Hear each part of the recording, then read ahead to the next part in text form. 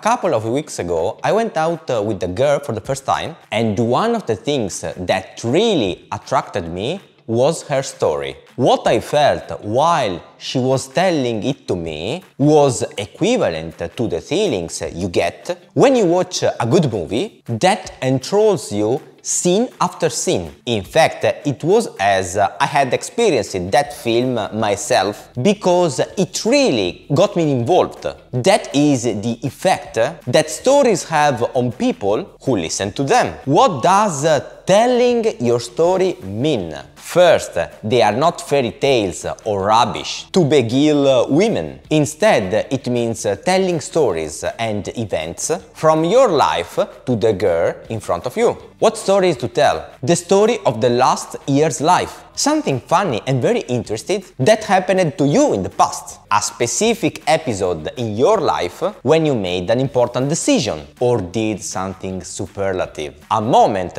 when you had a crucial life experience, perhaps suffering, which marked you but taught you a lot. The various situations that helped shape your character and mold your personality. Why do stories work? They talk about you. They make you realize who you are and what you experienced. They show part of your character in an engaging way. They give an insight into your world and your life. If you can tell a good story in the right way, you create a lot of attraction in the person in front of you. This is also due to the moods you may experience while telling it, and the woman will literally be transported by it. Do you want to be unique and original in the eyes of a girl? Tell your story. Everyone has a different and unique story. Finally, it is something extremely natural and simple. You just have to try it.